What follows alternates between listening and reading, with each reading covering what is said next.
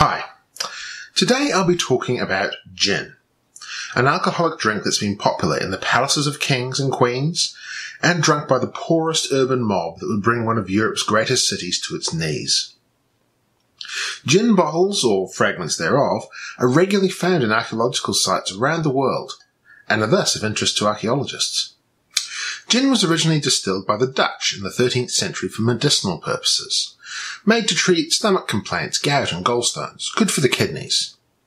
It was called Jenever, a juniper-flavoured spirit originally distilled from malt wine, and still produced today in quantity. The English word gin derives from the Flemish word Jenever, which itself comes from the word juniper. London dry gin is distinguished from true Dutch Jenever, as Jenever is sweeter. A variant called Old Tom gin sits in between the two extremes. The word Jenever, sometimes spelt Geneva, was used interchangeably with the term Dutch gin, and I'm grouping the drinks together under the umbrella term of gin for the purpose of this video and my sanity. Gin was brought back to England by mercenaries who were fighting for the Dutch in the 30 Years' War, and their fondness for the spirit was the origin for the term Dutch courage. Gin became the most popular drink of the urban poor, and distilleries were established in ever-increasing numbers. Much of the cheap, locally made gin was really low-quality rock gut, sometimes using turpentine rather than juniper for flavouring. A wide array of fruits and spices are used besides the traditional juniper berry to flavour gin, and I imagine there are plenty of things that would taste better than turpentine. But turpentine was cheap. So while the English were drinking turpentine, the Dutch Jenever industry had its own issues. In 1601, distilling had been banned by Archdukes Albert and Isabella in the southern Netherlands. Hasselt escaped this ban because it was part of the bishopric of Liege, and Jenever production there took off when it was occupied by Dutch troops between 1675 and 1681. Austrian rule would restore the distilling industry to the south in 1713, and from then on it would get more and more industrialised.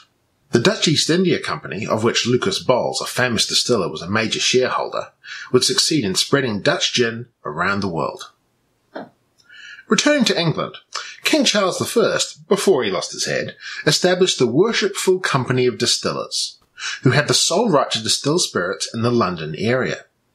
This improved both the quality of English gin and its public image. However, its monopoly was broken in 1690. William of Orange actively encouraged English distilleries, which combined with the high import duties laid on French brandy due to conflict with France, and the practice of distributing gin to workers as part of their wages, saw the volume of gin in England overtake that of beer and ale.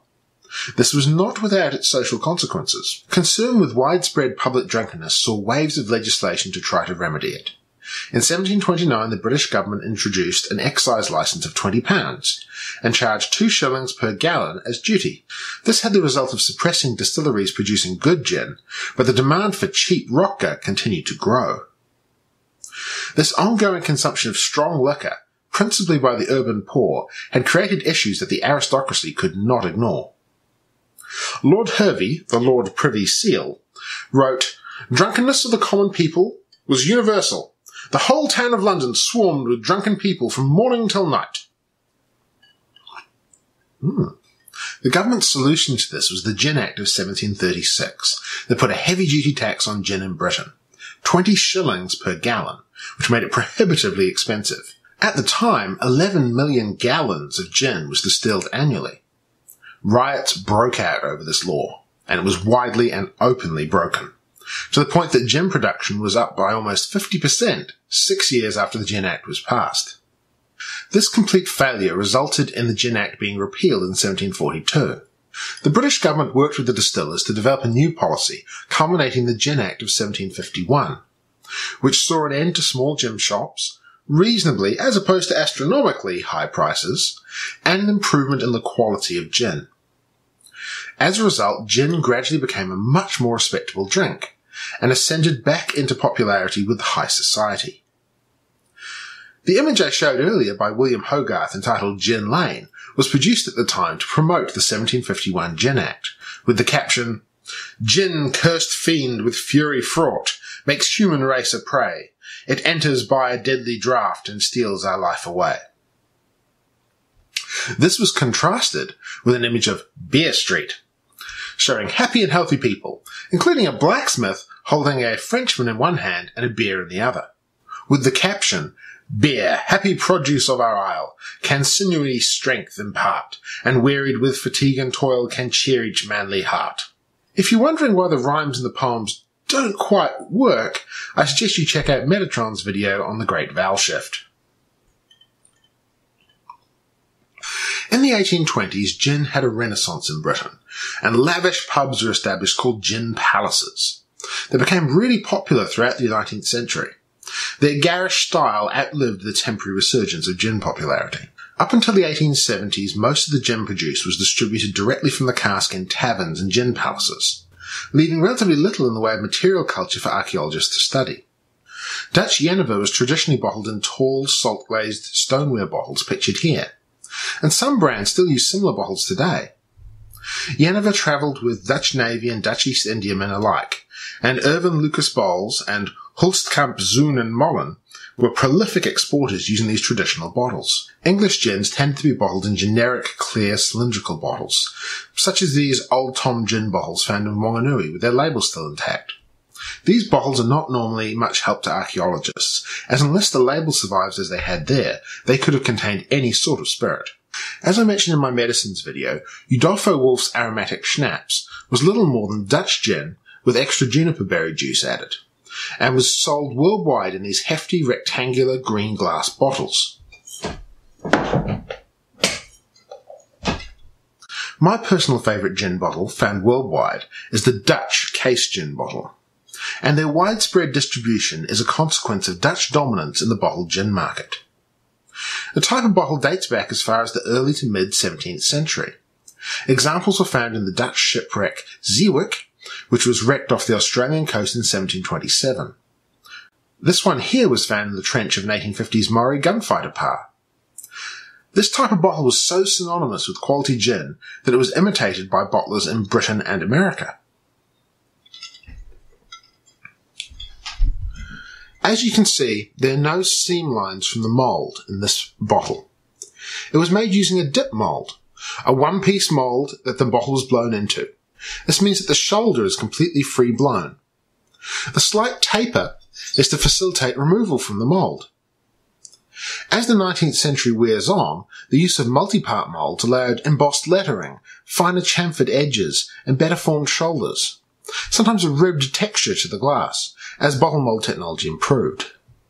They come in a variety of colours, but are typically made from olive green glass, which we would call black glass if it was a bit thicker, but case gins tend to be quite thin glass as the contents do not have to withstand any pressure. Sometimes glass seals, formed in the same way as a wax seal, using a blob of molten glass and a metal stamp, will be placed on the shoulder with the company's logo. After being individually blown into the mould, the glass blower forms the top. The common top on these early bottles was a rolled lip, produced by heating the sheared top and spreading it out while rotating the bottle. This type of bottle has the colloquial name pig snout, due to the distinctive top. Later 19th century bottles have a tooled finish to the top, formed using a specialist tool into a much more evenly shaped regular top.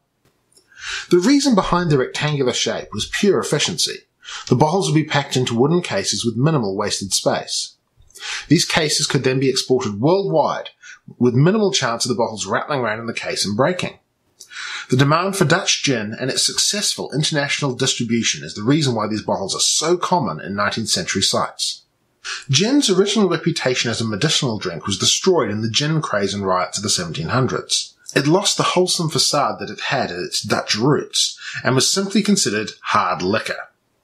This was almost certainly the reason why Udolpho Wolff marketed his gin as aromatic schnapps instead of what it actually was. The East India Company, who had privatised imperialism in India, were faced with the wrath of malaria, and the only known treatment for it was quinine, which was produced from the bark of the South American cinchona tree, a valuable commodity in itself. The problem was quinine tastes bitter and disgusting. Modern tonic water only has minimal amounts of quinine in it compared to the medicinal doses used at the time. Soldiers were provided with a gin ration already, and the idea of combining the quinine with water, gin, sugar and lime to make it more palatable made perfect sense.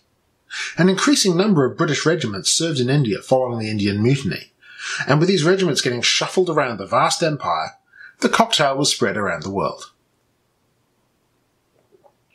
The only other gin cocktail I see any reason to mention is the martini, a mixture of gin and vermouth, which is kind of an Italian aromatic fortified wine, stirred together with ice cubes, unless you're James Bond that is. The early mixtures were equal parts gin and vermouth. However, now it's normal to have 6 parts gin to 1 part vermouth, and Noel Coward, a notable gin drinker, famously said, "A perfect martini should be made by filling a glass with gin and then waving it in the general direction of Italy." Which, since we're in New Zealand, I'm guessing would be down? You have to wonder why he didn't just drink it straight from the bottle. The history of the martini is pretty murky, but it appears to have been invented in the mid to late 19th century. I hope this video has served to illustrate the highs and lows of the history of gin, as well as presenting the material culture associated with it. Thanks for watching. Please share, comment and subscribe. Cheers!